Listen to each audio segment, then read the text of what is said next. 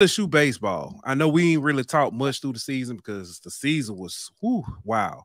Um, they went on a very improbable run during the SEC tourney. I it made me a believer again. Not necessarily that they're gonna win it all. I'm not going that far, but I think they can make it to Omaha. Make it to Omaha.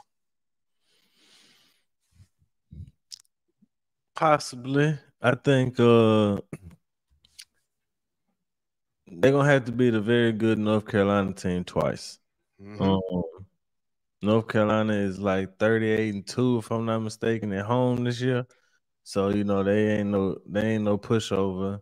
Facts. They're a good team, and I know how Wofford is a good offensive team that's got a pretty good ace, who I'm pretty sure they're gonna pitch against LSU.